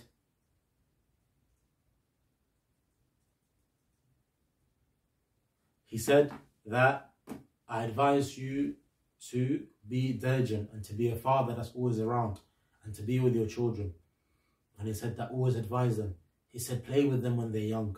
You know, when they're young, play with them, be with them. be gentle towards them. And subhanAllah, this is not, the thing is what I mentioned, it's not something that the Shaykh just mentions just like that. But rather, I saw him himself be with his what? And be with his children. And just to give you guys what I mean by that, but he said play with them when they're young, be with them, you know, when they reach a certain age of, you know, when they're like about to reach the age of puberty. Before that you had played with them and been with them. When they reach a certain age, then they'll be able to confine in you. They'll be able to, literally, they won't hide anything. They won't conceal anything. They won't hide anything from you. They'll always be open to you because of the fact that you were nice with them when they were young. And then when they reach a certain age, they will look after you because you looked after them and you were kind with them. And inshallah, whatever you give them of advice, he said they'll go through stages. They'll definitely go through stages. Prepare for that. They'll go through stages when certain things would happen. But inshallah, because you were young, when they were young, you would play with them, they'll listen to your advice. It might be difficult. You might have to challenge, but they'll listen to you. And before I mention the story, I remember the Shaykh, he mentioned something to me. I remember specifically, and to the brothers, he said, Abna'i, children, be advisors and don't be people that, you know, force the deen upon, you know, down people's throats. Be people that advise, be gentle, be kind. You know, don't be from those that force. The Shaykh was never like that. He was very gentle and kind. He said, I'll give you an example. He gave us an example. He said, one time I saw a man, a young shab. We parked up, I was driving, and then traffic lights, we were next to each other. So he was smoking. And when he saw me, he was, you know, a bit shy to do that in front of me. So I said to him, what are you doing? You know, you have that cigarette. And he said to me, you know, he couldn't really answer. He said, look, give me some if it's got any benefit. If it's of benefit, give me some of that. And this is, you know, he's indirectly giving him da'wah. Of course, the Shaykh doesn't need it. He doesn't want it. A'udhu billah, but he's given him da'wah. He said, so when he gave us the example, he said, when I asked him, said, if there's any benefit, give it to me. He became so like uncomfortable that he took it away and he threw it. So this is an example, brothers and sisters, that we have to be gentle when it comes to da'wah. You know, as Allah mentioned in the Quran, وَلَوْ كُنْتَ فَضًّا عَلَيْهِمْ غَلِيظًا لَانْفَضُّوا مِنْ حَوْلِكَ. As Allah mentions in the Quran, that if you were harsh, you know, and tough with them, then they would what? فَانْفَضُّوا مِنْ حَوْلِكَ. And they will leave your gathering, and they will leave you. And then, as for him give me advice with children, at one point I remember I was driving, and the Shaykh, I reached his masjid, and then the Shaykh, he came with his son. When the Shaykh, he came with his son, we had the lesson and his son was there, and I remember we would have the lesson, his son would give me salam. Very, very beautiful, very, very, very cute little boy. May Allah preserve him, subhanallah. He was with us, he gave us salam, and then afterwards, and this is something as well for the fathers, try your best to always be with your children when they reach that certain age, your sons specifically, to be with them, to take them, you know, in those places where there's other men around, and it helps them as well build character. So the Shaykh, he would tell him to go read Quran, so he would go and memorize his Quran. SubhanAllah, I remember at one point, I remember when I left him, months went by, and then he was on Surah Al-Kahf. So he had only half left or even less. And then he was just memorizing. So the Shaykh, he said to me, obviously, to be kind. After the lesson finished, I remember I got up. I remember that time. As I left, I saw his son. And the Shaykh was in the car, so I thought, what's going on here? Did the Shaykh, is the Shaykh going to get something? Did he tell him to wait for him? And then literally, and I saw this twice happening, not once, but twice. If I'm not mistaken, 2 to 3 times. Yes, 2 to 3 times. The Shaykh, he got in the car, and obviously where he lived, he made the U-turn with his car, and then he drove, and the masjid was here, the house was here. So he made the U-turn to drive, and then his younger son, who at the time I think probably I would give him maybe 11 years old roughly, probably now probably 13, around there. His son started running. So basically, the Shaykh Abdurrahman Muhyideen, rahimahullah, he was racing his son, subhanallah, in a car. He was in the car and his son was what? On foot. And this is it's small things like this, but they go a long way. And the Shaykh, he still had this in him at the age of late 70s, touching 80. You know, he knows the importance of giving your child some attention, some time, playing with them. It goes a long way with it because it makes them love you. So of course, when the Shaykh and I would see him at a time when his son would see him, because he loved his son and his son loved him. So seeing this, it kind of gave me also, you know, ideas of like, subhanAllah, or it gave me, I was like, subhanAllah, this is a Shaykh, alim, you know, he's a teacher, but yeah, at the same time, you know, message to all those that teach, you could still be with your family normal and just be that father figure, you know, or that mother figure. Love them and be around them, be kind towards them. I remember one thing that I picked up from the Shaykh as well, for all the brothers that are studying out there, you know, that leave their wives, you know, in between four walls, and their wives suffer and what have you. It's not right. It's not on. I remember every single time, most of the times, at very few moments, and there I can count in my number, it wouldn't happen. The Shaykh would always go with his wife and his children to the Masjid Nabawi. If his children can attend, obviously if they didn't have homework and what have you, you would see that I would see his son with him, and if his son wasn't with him, his wife would be with him, and he would take his wife to Masjid Nabawi. And subhanAllah, these were from the things. And I remember one time I asked him about, I asked the Shaykh, and he said, هي تحب أن تصلي معي, هي تحب أن تأتي معي, فأنا أقول لها هيا يلا نمشي. And he would say that to me, that, you know, she loves to come with me to Masjid Nabawi, and she loves to come and attend and pray in Masjid. So I tell her, yalla, get ready. You know, he said that I said, and then I remember one time he even told me, he said, Abdullah, you know, how you should be with your wife and stuff like that. He said that when we'll be in the car, I'd read onto her, I'll read Quran, it'll be a benefit, I'll tell her to fast, I'd read Quran onto her, and she would listen to me, she would have the Mus'haf. And it's like that constant, you know, having that family of knowledge is what the Shaykh was trying to basically get at, and try to tell me that I should try to do the same thing. Because it was amazing, you know, all the time, the Shaykh was prompt, and his wife would be there at the Masjid Nabawi, okay? Because of course when we go into the car, we would leave, and then, you know, he would pick up his wife from a different bab, you know, obviously, out of respect, would always, you know, give the Shaykh. And when in Masjid Quba, same thing, we would see the fact that the Shaykh would wait, or his wife would be there, already waiting at the car. And these are from the things that, why I'm telling you all, for the brothers that have their wives studying, it doesn't have to be a thing where you make her hate knowledge, you make her hate that environment, make her love it, include her in it. You know, these are from the ulama that we should take from there, the inheritance of the Prophet, you know. And point being is that I just wanted to give this small, quick, you know, biography of how the Shaykh was. You know, I remember all the time the Shaykh would always tell me to come and invite me. When COVID hit, I remember, subhanAllah, that night, that morning, Fajr, we went to read on him. When they made, I remember when I was there, when they made the rule that no one's allowed to read or whatever, no one's allowed to go to the halaqat, and they're all closed. We went, and then I didn't read the news, and the brothers didn't read the news. And I remember we were supposed to read on him, and then the Shaykh was like, you didn't hear what happened? We're like, what? And the Shaykh, he showed us, and then he said, no one's allowed to read, no one's allowed to think it. And then we're like, Shaykh, man, you can't. He said, listen, this is from the thing, we don't want to go and, you know, disobey our, you know, the ruler and that which he put forth with regards to our health and what have you. So subhanAllah, the Shaykh, he was, and I remember every time I've come, whether it's Masjid Nabawi or Quba, or it's there in his local masjid, if it's before the lesson, I'll find the Shaykh reading Quran. The Shaykh was busy with Quran, he was reading Quran. And the Shaykh, when it's his local masjid, the timing will be different. So for Salat al-Fajr, it would be that he would read in Shuruq. He would read Quran in Shuruq. And then afterwards, or at least just before it, and then we would study with him until that which he was able to stay with us, and he would let us, tell us, you know, that's enough for today, and then we'll come the next day. And he would, I remember he would advise the Imam and give him a wa'id and stuff like that. He was very, very diligent, the Shaykh, very loving. From the things that, you know, I benefited from the Shaykh, and the Shaykh, he wanted to make me more prompt and organized and what have you, is that he gave me the task. And subhanAllah, there's something that, alhamdulillah, you know, it was a pleasure for me. It was a pleasure and honor for the Shaykh to choose me to do that, is that I would get his medication from that which he needed from the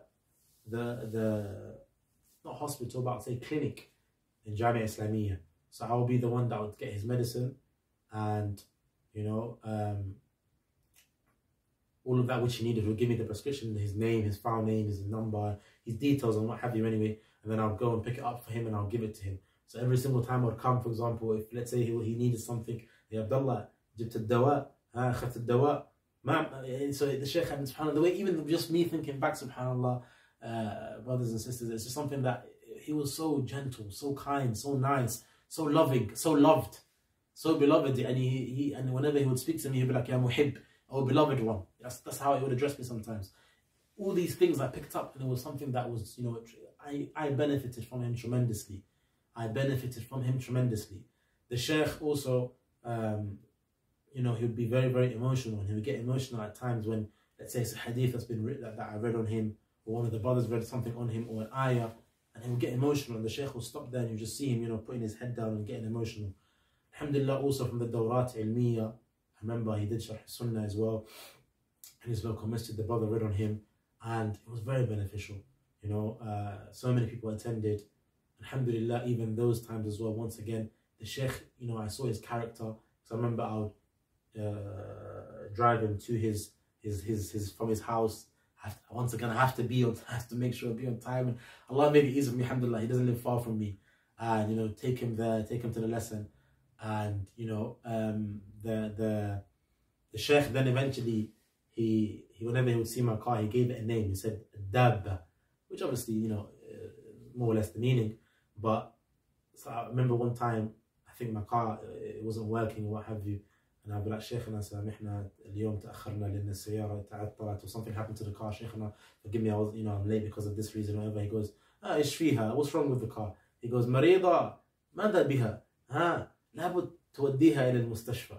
But like, you have to take it to the mustashfa. And he goes, يعني مرض في القلب والبطن أو الرأس, ماذا? So I'll tell him, does the car, does it have an illness on his head, or his heart, or his tummy? What's the problem? You have to go get a prescription from the doctors. Obviously, he means the mechanic. And the Shaykh was just, you know, he has this sense of humor that he had in him.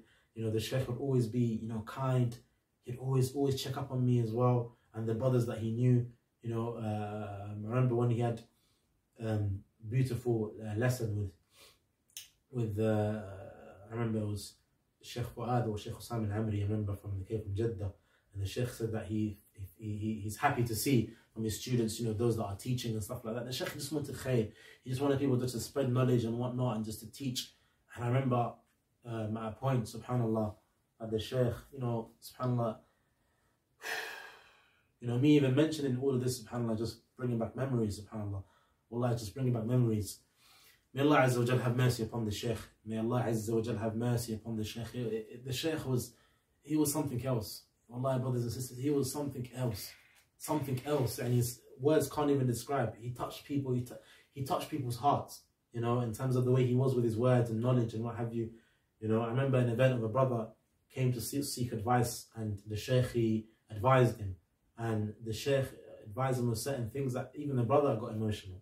You know, so many times the brothers got emotional around him, and the Shaykh knew how he was. I remember he had visitors coming from all over, and he would advise them. They would ask, where can we meet the Shaykh? We want to come to see the Shaykh. Ulama from our country have given salam to the Shaykh. You know, all of these beautiful moments, subhanAllah, were, I mean, words can't describe it. One thing I remember happened to me was during COVID times, was that my car, the engine basically came to its end date, expiry date. And so what happened was, the Shaykh, he said to me, Abdullah, meet me at this place at this time or whatever, in terms of the lesson. And then I said to him, Shaykh, it's going to be difficult, I might not be able to come, I'm going to come. So sorry, I came. I remember I came, I took long and I came and I got Uber. I said, Shaykh, you know, the Uber, the car, it took long to come. I said to me, what do you mean car took long? What happened to your car? So I tried to avoid it. Shaykh, alhamdulilah, but you know, so it happened the next day as well. So Abdullah, listen, if it's difficult, don't come. I don't want to make it a burden. That's how the Shaykh was. So if it's difficult, don't come. And I said, no, Shaykh, that's okay. So at one point I said to him, then he asked me, can you come? And I said, Shaykh, I'm going to go to the mechanic. He said, what's wrong? I said, the engine. So then I said to him, okay, Shaykh, what happened is the engine, it's gone, basically. Okay, the engine's gone. I need to get another one.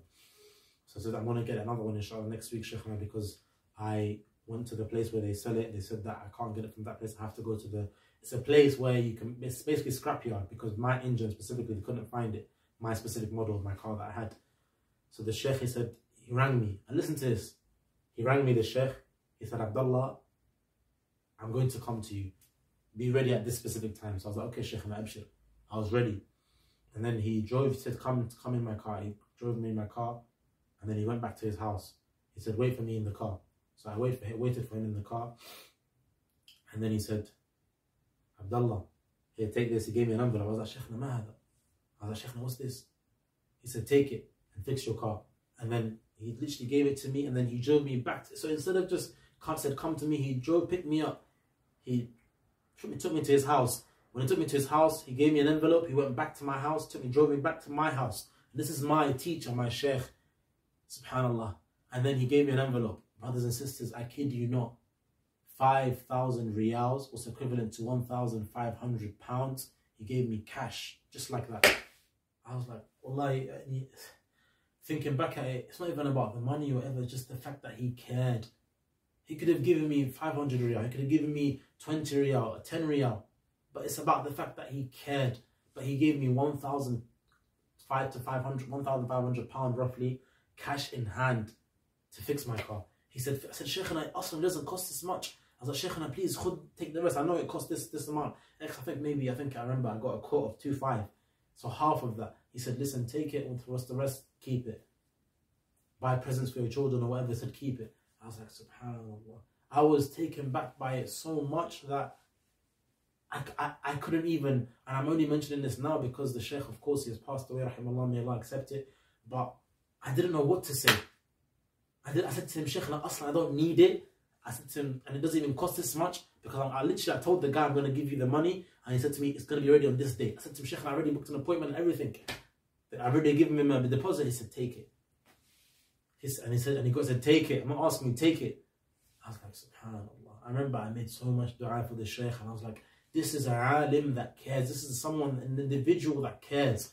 He's not just here for me to be his student or whatever, but he cares. And there's nothing between me and him. I'm just someone that came from Halsden, a boy that grew up in London, and I was like, subhanallah, may Allah accept it from the Shaykh. That day was just something else for me. It blew me out of my mind. Literally, I didn't have anything, I couldn't explain it. So those are from the things that me showing you his generosity. And I remember many times as well, I've seen individuals around him that have came from outside or in Medina, he's given them something. They meet him, he gives them something, to help them out. And he said, the Shaykh, he said that he loved to help out the students. I remember he informed me that with regards to the end of his life, when he was getting older, he said that he told his sons that, in terms of that which he owns of provision and, his books, to give it away, and he wants everything to go sadaqah jariyah. He doesn't want to keep anything. He said, all of that which I have, even the house, everything, give it away, because he doesn't want to have anything, that which he has of extra, he doesn't want to keep it. SubhanAllah, this is how the Shaykh was. One beautiful moment I shared with the Shaykh, and I'll never forget this day, was Shaykh Abdurrahman Muhyideen. So Shaykh Abdurrahman Muhyideen was ill, and he went for a period of time where he wasn't teaching. So Shaykh Abdurrahman Muhyideen, I remember that day specifically, I was in Masjid Quba. and I was with him, and we were reading and whatnot. We finished reading, and then when we finished reading, the Shaykh said, Abdullah, have you heard Shaykh Abdurrahman Muhyideen? I said, yes, I've heard, Shaykhana. He said, I'm trying to ring him, but he's not picking up. I think he's tried to ring his grandson or his son, Shaykh Abdullah. He tried to ring him, but no one was answering the phone. So he said that I told him I'm going to visit him. I have to visit him. This is from the wajib. And I said that he's our teacher. We have to visit him. It's must. Visiting the sick is important. So I was like, subhanAllah, look at how he was. He wanted to make tatbiq of the hadith. From the rights of a Muslim upon you is what? That you visit him when he is sick. So the Shaykh said after Salat al-Isha, I said, yeah, hey, Abdullah. But I didn't know what he meant in the beginning, I thought maybe he just wants me to take him to his car and take his books, which was the norm. We'll take his books to the car, and he would come like with a little trolley that would have dates and tea and coffee and other things, And they have the dug guy as well, the thing that I personally, I don't really like it, but like a little powder that they would dip dates and whatnot. And those beautiful moments, wallah, I miss them. Anyway, so the Shaykh said, Abdullah, get in, jump in. So I jumped into his car, and he said, do you know the way? I said, Shaykh, alhamdulillah, I know where the Shaykh Musa Abad, where he lives, exactly his house, and Shaykh Abdurrahman and the masjid. He goes, are you sure you know the way? I said, yeah. The Shaykh is very organized. He didn't like to be late, didn't like to be, get lost. Of course, at that age as well, I don't want to be messing up anything. So alhamdulillah, I knew the way. So I directed him from Masjid Quba. I go to him, Shaykh, and I drive towards Jami' Islamiyya, and then I'll direct you. Because of course I know the Shaykh, he knows. So then he drove towards Jami' Islamiyya, as that's where the Shaykh Musa Abad lived, alhamdulillah. So we drove, as the Shaykh was driving, I was speaking to him. Wallah, it was just benefit, nothing but benefit. I was asking him for advice. I was asking, because I was coming now towards the end of my years, you know, my last year, roughly, about a year and a half to 2. So, you know, I'm asking questions, benefiting him, benefiting from him, asking him so many things. What did you do this? And what did you do then? What did you do this? What did you do then?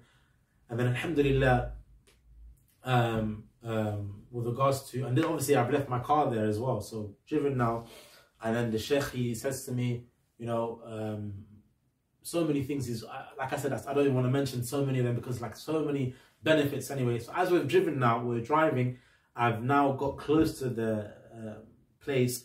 There was an exit place where you can enter into the road that would take you to Shaykh Abdurrahman. But that road now was closed, so I didn't want to take him through that. I didn't want to mess anything up. So I've now taken the right. You know, before you get to the restaurant 99, for those that know it, before you get there, so I've made the right. We've come in. We've driven past Shaykh Abdullah, his masjid and his house, Al-Ansari, the son of Shaykh Ahmad Al-Ansari. So now the Shaykh's, you know, son's teacher. We've made the left. I've made rights and lefts and rights. After we made like 3 rights and lefts, he goes, "Ya Abdullah, Allah yahdik. Anta ma tadri fayn al-makan." Huh? He goes, "Abdullah, may Allah guide you. Don't know what the place. Where's the place?" The Shaykh's obviously now, you know, getting annoyed at me because I've made him do too many turns. It's as if I don't know where I'm going. But to get to the Shaykh Abdurrahman's house, because I didn't want to take him through the main road and then I carry, then the U-turn, I wanted to take him through the quicker way. But that shortcut ended up being a long cut, as they say. So now I've made left, right, and then alhamdulillah, I've made dua now, ya Allah. make it easy for me that I actually do know where I'm going and I'm not leading the Shaykh into a wrong place. Because obviously it's after Salat al-Maghrib, but before Isha, so the Shaykh wants to give him salam, finish, and then I remember, I think the Shaykh said he wanted to pray Masjid Nabawi afterwards. So subhanAllah, this is how the hirs the Shaykh had. He wanted to just do what he needed to do and then leave. So anyway, we've got there, alhamdulillah, venture to Shaykh, and هذا هو البيت الشيخ محسن عباد على يدك اليمين. You know, this Shaykh, this is the house, the Shaykh's house on your right hand side, on your right. This is where his house is. I go to him, Shaykh, and so yeah, then we got out of the car.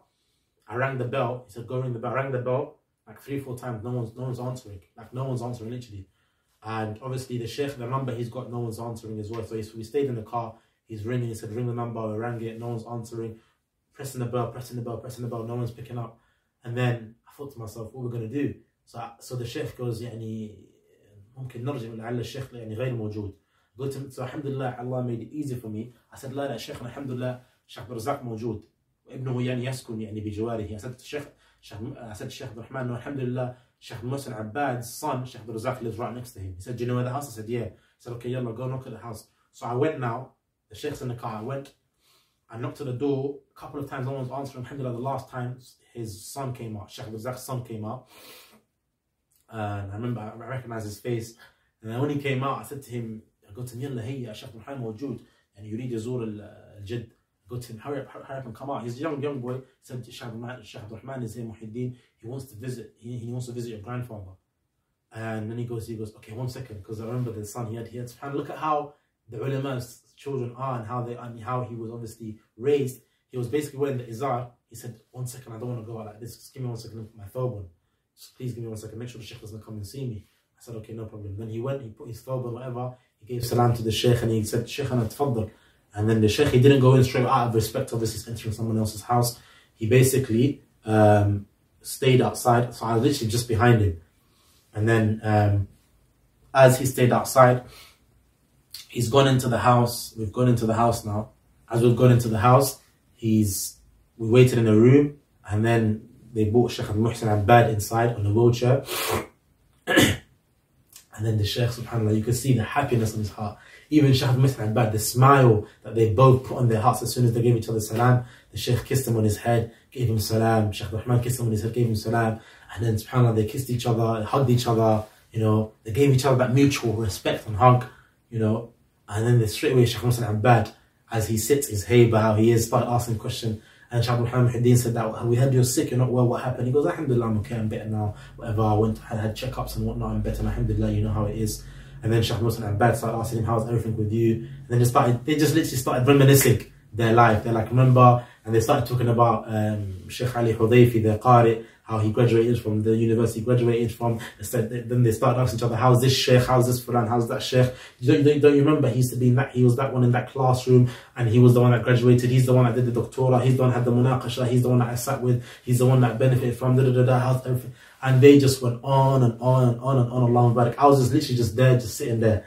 And the Shaykh Abdurrahman, look at the mannerisms he had. He didn't forget to introduce us, so he introduced me. And then obviously when he introduced me, he introduced who I am and the brother that was there with me.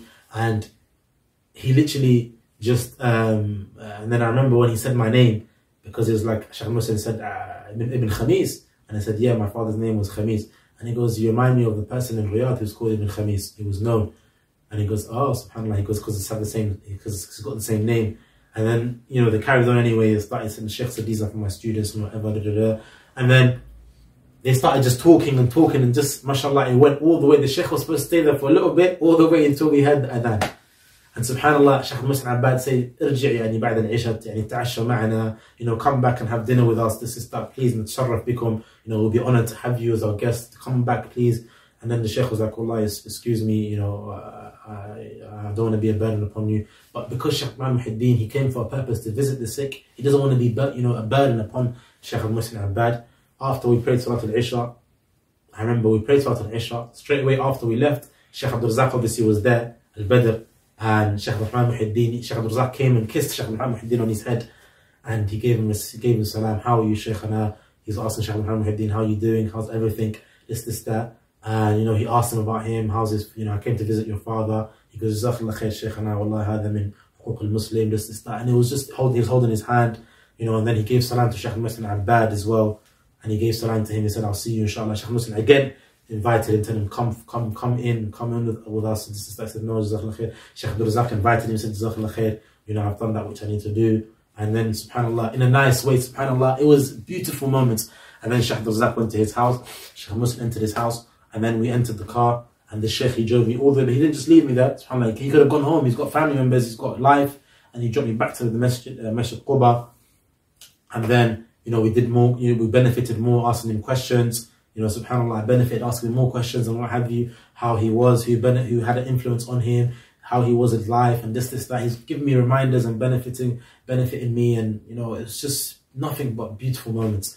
And then eventually, alhamdulillah, you know, he dropped us off, and then that moment was a moment, you know, that I would never forget.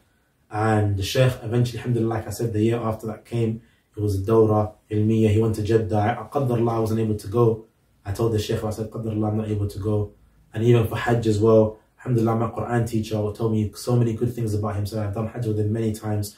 I know him, you know, he's very hardworking. He loves knowledge and the people.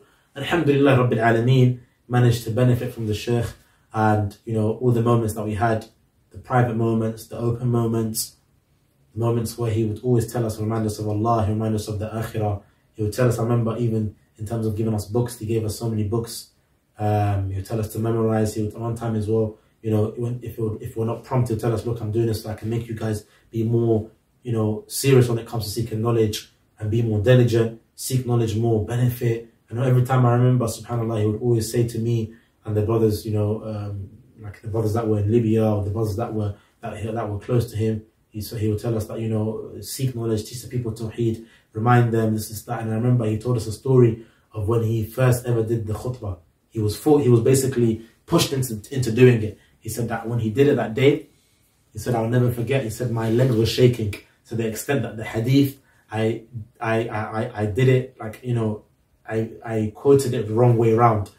And then I corrected. He said, but that's how everyone starts. He says, slowly you start. Eventually Allah gives you tawfiq, but always be sincere and ask Allah Azza to give you tawfiq, and make dua to Allah Azza wa Jal, and spread this deen. People need and are in dire need. He said, sometimes, Abdullah, I go to these villages in Saudi Arabia, people don't know anything about anything, you'll be shocked, and I teach them. And they say to me, when I go there, alhamdulillah, you know, a moon has come, you know, like, meaning like someone has come of knowledge to spread the knowledge and light upon us. So the Shaykh, he was known that he would be from those that used to love, you know, remembering Allah. He used to love always giving us reminders. Many times he would see people in the haram, advise them. He said, هَذَوْلِ مساكين, how these people, they're masakeen, they don't know, remind them. And I remember I'd ask the Shaykh a question about, the problems that we have in UK, and this is that, and the Shaykh would advise us, said, look, the people need you to teach them knowledge. Teach them. He goes, always see that you're less than the people. The general comment for people, don't see yourself that you're above them, see that you're below them. So it pushes you. Said that I always see myself that I'm below people, I'm less than people. That it pushes me to do more. It makes me strive even more. He said, be like that, Abdullah.